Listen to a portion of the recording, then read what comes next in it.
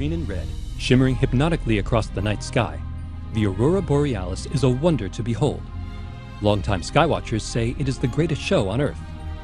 Be the greatest show in Earth orbit, too. Some 400 kilometers above our planet, astronauts on board the International Space Station enjoy a unique view of Earth's polar lights, up close and personal. We can actually fly into the auroras, says astronaut Don Pettit, a flight engineer for ISS Expedition 30. It's like being shrunk down and put inside of a neon sign. Gusts of solar wind and coronal mass ejections strike Earth's magnetic field, rattling our planet's protective shell of magnetism. This causes charged particles to rain down over the poles, lighting up the atmosphere where they hit. The physics is akin to what happens in the picture tube of a color TV. Incoming particles are guided by Earth's magnetic field to a pair of donut-shaped regions called auroral ovals. There's one around the North Pole and one around the South. Sometimes when solar activity is high, the ovals expand and the space station orbits right through them. That's exactly what happened in late January 2012, when a sequence of powerful solar flares sparked a light show that Pettit says he won't soon forget. The auroras could be seen as brightly as city lights on the Earth below, and even in the day-night terminator of the rising and setting sun. It was simply amazing. Pettit is a skilled astrophotographer. He and other members of the crew video recorded the displays, producing footage that officials say is some of the best ever taken from Earth orbit. The videos capture the full range of aurora colors: red, green, and many shades of purple. These hues correspond to different quantum transitions in excited atoms of oxygen and nitrogen. The precise color at any altitude depends on the temperature and density of the local atmosphere.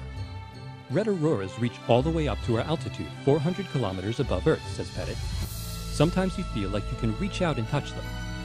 Green emissions, on the other hand, tend to stay below the space station, he says. They move like a living shag carpet of lights. We fly right over them. Surprisingly, Pettit does not find this unsettling. It is not disorienting to see auroras underfoot, he says. Perhaps it is because I have been up here so long. What he does find disorienting is the meteors.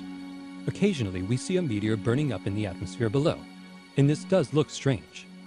You should be looking up for meteors. As marvelous as these sights are, Pettit has seen better. He was the science officer for ISS Expedition 6 back in 2003, when the auroras were even stronger than they were now. But this expedition is not over yet, he points out hopefully. Indeed, more auroras are in the offing. Following some recent years of deep quiet, the sun is waking up again. Solar activity is now trending upward, with a maximum expected in early 2013. This means the greatest show on Earth, and in Earth orbit, is about to get even better.